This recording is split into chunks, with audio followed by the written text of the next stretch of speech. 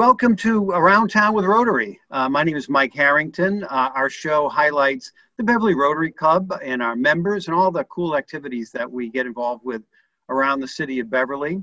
I'm joined today by my co-host, Al Temkin, my partner in crime.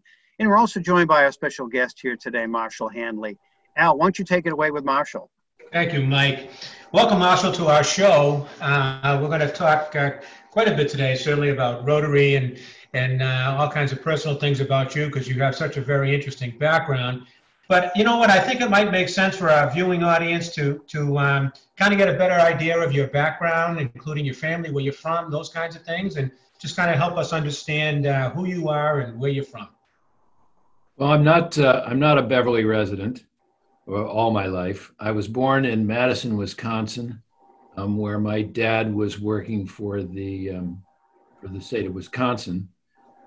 We lived there for a couple of years and shortly thereafter moved to Oregon, where he took over the mental hospitals and state prisons in Oregon. And it was a funny time in Oregon because the warden of the state prison system was senile, and organized crime was running the prisons as safe houses. And you've all seen One Flew Over the Cuckoo's Nest, which is about the Oregon State mental health system. So that was a fun time, a real challenge for my dad, and I got him going in state administration. The state of Wisconsin decided they couldn't live without him, so he moved back and took over running the state bureaucracy for the governor, Gaylord Nelson, who later became senator. He was involved with Jack Kennedy's campaign in Wisconsin, and as a result, Kennedy asked him to join him in the diplomatic service. So we were sent off to Turkey in 1961. We lived in Turkey for 7 years. And it was a fun time, a very interesting time in Turkey, because it was kind of the end of the ancient world and the beginning of the new. A lot of Turkey didn't have electricity or telephones, so it was a real opportunity to explore and experience really basic Asian culture, and so we had a tremendous time there and learned a lot about adventure.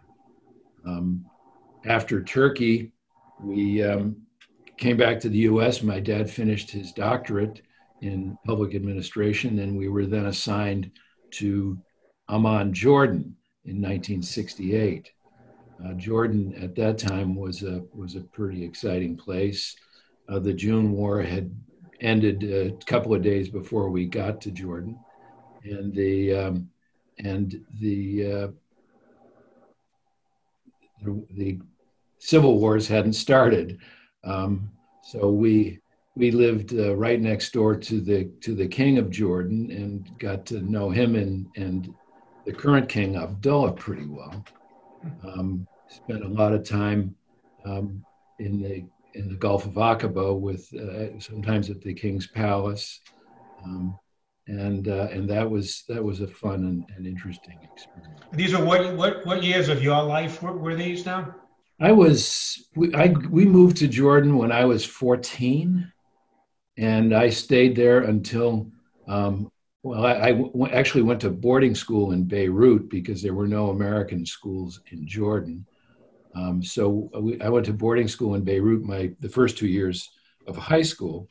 Then in 1970, I don't know, you may be familiar with the term the Black September movement, the guys who blew up the Olympics in Munich. Mm-hmm. That they took the name from September 1970 in Jordan, which was known as Black September, when one of the king's relatives had been killed by a Palestinian in Cairo. And the fellow who killed him dipped his hand into the blood of the man as he lay dying. And the king's family, the Hashemite tribe, decided that the Palestinians had to leave Jordan as a result. Wow. And that they drove the Palestinians out in this period called Black September into Damascus, and then the Palestinians moved into Lebanon, which started the cascading problems that Lebanon experienced, the civil wars and the disruption of the kind of coalition that had run Lebanon for years and years and years. So was it right about then that you came to the States? That's when we moved to the States. Actually, it's a little known factoid that on September 11th, 1970, 4 airliners were hijacked and landed at Dawson's Field in Jordan, and that was the original 911. And the Palestinians and the people who the supported them in terror always looked at 911 as a significant date. So when we talk about the World Trade Center, we think of that as the original 911, but the Palestinian terror organizations consider it to be an anniversary. I went to ho-hum, you just had your typical American adolescence, like a lot of us have, huh? In Jordan and Turkey. And... Yeah. I was trying to count the number of times I'd been shot at, and we got up to about 13. But only once did they get me. I got a little bit of rock salt in my backside for doing something that I probably shouldn't have been doing. But yeah, it was interesting. You know, our family motto was keep your head down and keep moving. Oh goodness! Now, did you folks live with embassy people, or how much immersion in Turkey did you have on a day-to-day basis? In Turkey, our immersion was pretty much complete. We had our own home. We had actually my youngest brother was born in Turkey. We learned Turkish at a very early age, and we had no television. I had no television at all from probably 1960 until 1970. We just never watched TV. I did have a little bit in 1968 where if you want me to recite all of the car commercials, I can give you those verbatim, because Turkey television was such an amazing thing. But we were television free, and there was no internet, there were no parental controls, so we were just on our own, kind of pounding around the countryside, having a good time. Yeah, well, you didn't miss much. There were only 3 channels back in those days, but there were some classics: Gilligan's Island and I Dream of Jeannie. You know. Well, in 1970, we were evacuated from Jordan and taken out by elements of the 82nd Airborne because of the life had kind of fallen apart. Our house had come under fire. The CIA had removed some of the servants from the house who had turned out to be agents of the, I think it was the Popular Front for the Liberation of Palestine. And we were evacuated to Greece, outside of Athens, and where we became a headache enough for my mother that she put us on, my older brother and I, on a steamer and cut us loose in the Aegean for the summer, which was an experience. I don't know if you remember Joni Mitchell and her album Blue. She sings about the caves of Matala, which were on the southern side of Crete. And we wandered through there. It was packed full of hippies, and everybody was living the summer of love there in 1970. But it got worse and worse, and finally they decided we had to leave. And so we came back and moved to Virginia, where I met my beautiful wife, Carla. We were classmates together at McLean High School, and we went to our junior and senior proms together. It was interesting. And I obviously you said your beautiful wife, so that's got to be coming up on quite a few years, I'm assuming. 40. We've been married for 40. We've been dating for 50. My goodness. That's a long time. That's a long time. Yeah, yeah. I taught her how to drive. Oh, is that right? Wow. Well, taught her how to drive standard stick. She was her father sacrificed a Buick Skylark to her initial education. Well, But if she you can didn't get her know how through to driving steer lessons, the I guess hard that was a drive. good start to a long, great relationship. Yeah, yeah. Well, she's my law partner now, and obviously my life partner. Mhm. So So you're both practicing attorneys now we are. here in Beverly. That's correct. Handley and Cox. Yeah. And how many years has that been going on? We've been practicing together here since 1994. Nice. Nice. And I'm very well aware of the reputation of your firm, which is outstanding. Outstanding. Absolutely outstanding. Here's a question for you, Marshall, particularly with your background. How did you end up here in Beverly? Well, that's an interesting story. But to be fair, my ancestors lived in Salem. They left in 1689. I think they'd gotten wind of the witch trials coming up and said it's time for us to screw.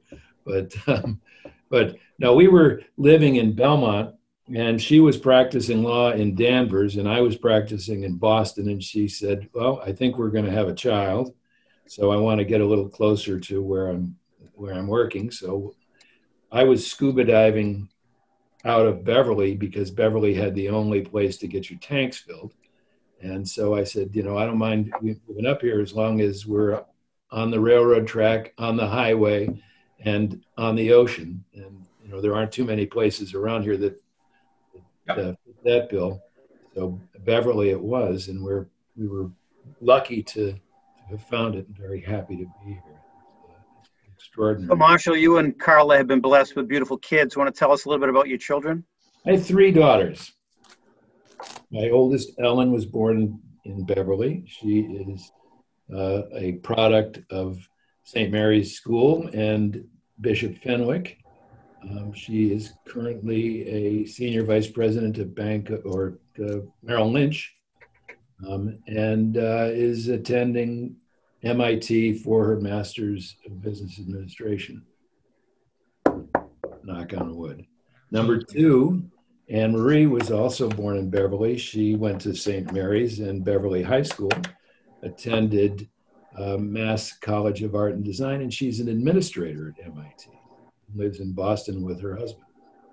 My youngest, Laura, went to all Beverly schools all the way. Graduated from UMass Amherst and just finished her master's degree at Fletcher School of Law and Diplomacy at Tufts, and is hoping to follow in my father's footsteps and pursue a life of diplomacy. Sounds like everyone's doing great. They're all scuba divers. Of course. Naturally. Of course. That's terrific. And I think they're all, as I know, they're all fairly local, I believe. Ellen lives in Beverly. Anne Marie lives in South Boston, and Laura currently lives in Laramie, Wyoming. Oh. Local enough. Local, 2 out of 3 is not bad. Terrific. So, you mentioned scuba diving, and I know that's a passion of yours. You got a story or two I would guess that you want to share? We started scuba diving when I was a kid. We used to go to the beaches, and I was amazed by these guys who'd come out of the water with these. At that time, they weren't nylon; they were just shiny rubber suits with these, knives on their legs, and these, it was something I had to do.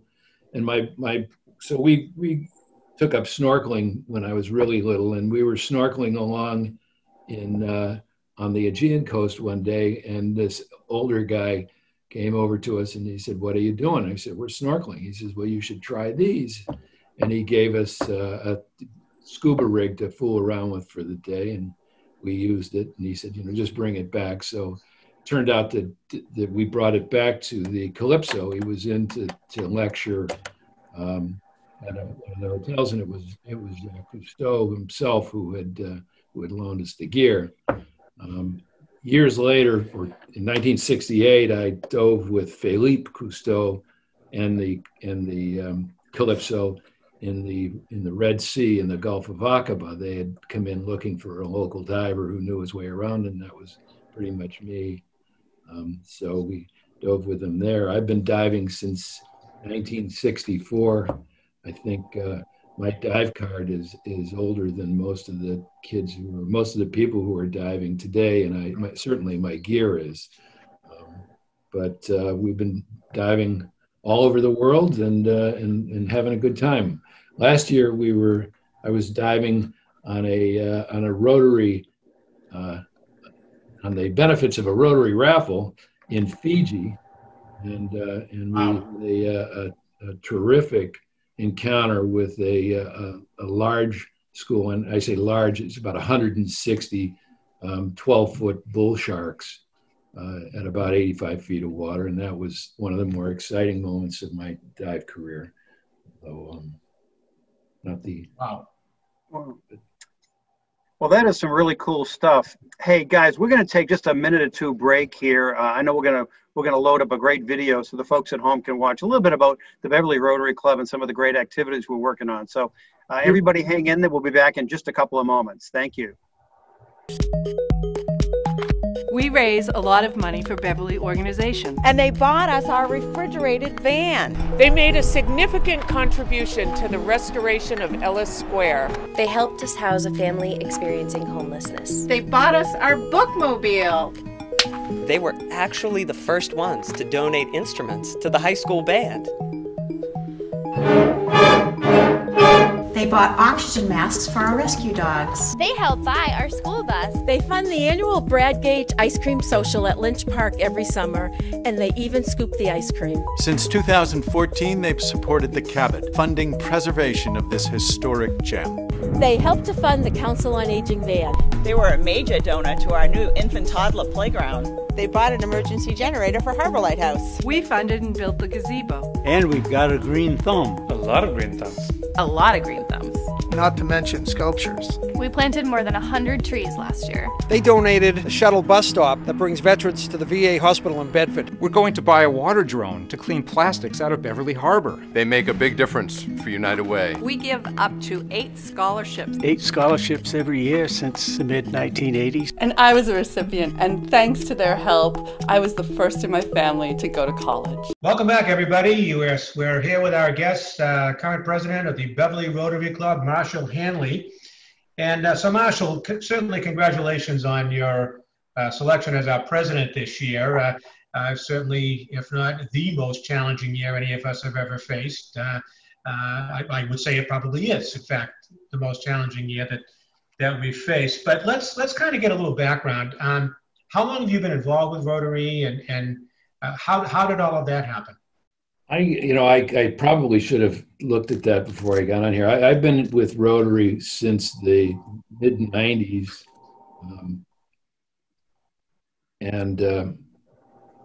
I was the city solicitor, and Bill Scanlon, the mayor, was a member of Rotary. And one of the things that I kept seeing was that all of the people that he talked about in Rotary were the same people that were making things happen in the city. And Bill, geez, why don't you join Rotary? And, at the time I thought, geez, that'd probably be a pretty smart move. I can get to know the movers and shakers, and we can converse. It wasn't, I didn't join out of altruism. I joined more out of self-interest. And at the time, the Beverly Rotary Club was described. I don't know if you remember Bill Scotty, but he owned Scotty Piano, and he was a long time guy. I met him a couple of times. I didn't know him. I met him a couple of times. He and I knew each other. And Bill said, "Geez, why do you want to join Rotary?" He was a member. He says, "It's just an meet, greet, eat, belch, and go home club. Well, he's got us pegged.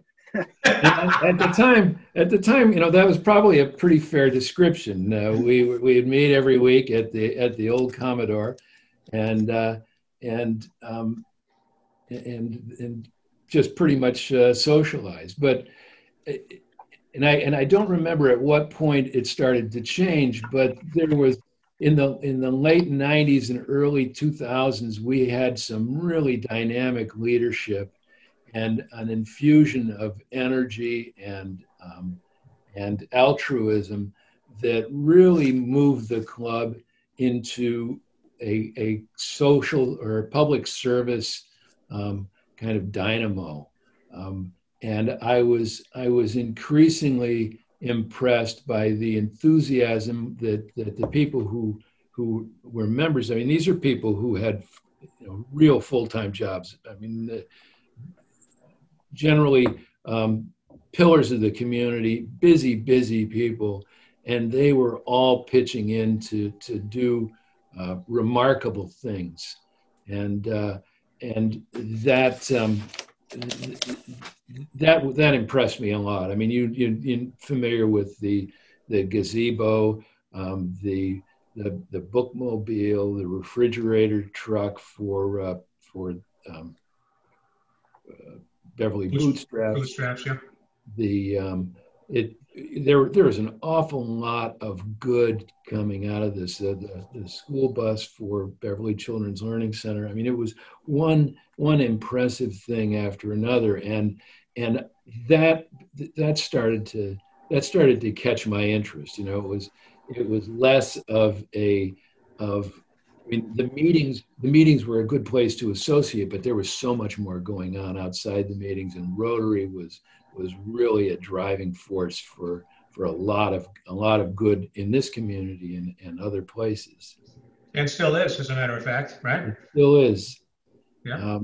And it struck me. I got hooked when I saw my first Rotoplast mission. I haven't been on Rotoplast, but Rotoplast is the Rotary effort where they repair cleft lips and cleft palates of children who really have no other way of getting repaired. And to be honest, I know I was born with it. I had a problem that kept me on crutches in a wheelchair from the time I was born until the time I was 6 or 7. And kids can be cruel, and they were hard on me when we went overseas. We would go into a village, and if you'd see a kid with a deformity, that was it. They were shunted off to the side, and what Rotary was doing with Rotoplast, for short money, $500 a person, was transformative. They were taking these children and giving them a life, giving them an opportunity to live a full life as a member of their community without the shunning and the abuse that they would otherwise have been subjected to. And that really got me. That was the moment when I decided that Rotary was on the right track. And these surgeries, Marshall, tell me if I'm correct, are done in third world countries. They are by American or volunteer physicians, who and volunteer Rotary volunteers who go and make it happen. Right. But they do, a large volume of surgeries, and they correct, physically and cosmetically these, otherwise, tremendously disfiguring facial defects. Right. Which is. So really... Marshall, how did that now it's been over 20 years you've been a Rotary. How'd you become president? How'd that all come about? Well, this isn't my first rodeo on that one. I was actually going to be president maybe 15 years ago, maybe a little more, when the guy who was going to be president suffered the loss of his wife, and at the last minute, everybody else, backed up, and I was left in the front. And I was told I was going to be president. So we went through all of it, and it wasn't a good time for me. I mean, my kids were all in or going to college, and I was busy. And fortunately, at the last minute, the guy who had to back out decided that he would come back in and took and relieved me of that burden. And then I got a call just a couple of years ago from Matt Piacker, who said, would you do this? And I think I must have had probably too much to drink. And I said, yeah, okay. And then, it's kind of like the dog that chases a car down the street, and the car stops. Now what are you going to do? Well, that'll teach you to drink and answer the phone. Now you know better. Shortly after that, I got rid of my landline. So. Oh, that's funny. Marshall, taking Rotary now up to current times, can you tell our viewers how we've reacted to the COVID-19 situation? Well, the Beverly Rotary Club has made COVID response and a local COVID response the cornerstone or the forefront of our relief efforts for the coming year. And we lost at the beginning of the COVID pandemic, we lost Don Kelly, who was just an irreplaceable guy, an absolute pillar, not just of Rotary, but of the community in general. And the club's initial response to it, after tremendous shock and sorrow, was to try and generate some money in his name. And, it is an extraordinary ad hoc effort that put together, I know it was $10,000 in a week. And that became the basis or the foundation for our fundraising efforts going forward. And at this point, we've raised, and I could be wrong, but not very wrong, I think around $71,000 so far to dedicate to solving Beverly COVID-related problems. And when I say Beverly, we're looking to assist people who work here, people who live here, people who have businesses here, people who have a direct association with Beverly. A lot of times in the past, we've broadened our horizon. We've tried to do things for Gloucester. We've done things for Ipswich. We've tried to be a lot broader. But this year, I think we recognize that there is a day that is coming, and it's going to be coming soon, that the impact of COVID on this community is going to be more than what can be borne by the existing social safety networks.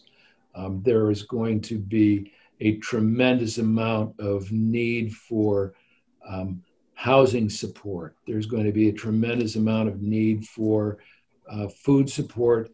And there are all kinds of essential public service or service agencies that have been living on a shoestring that are going to need support for PPE response and structural responses to enable them to keep going in a COVID-related atmosphere.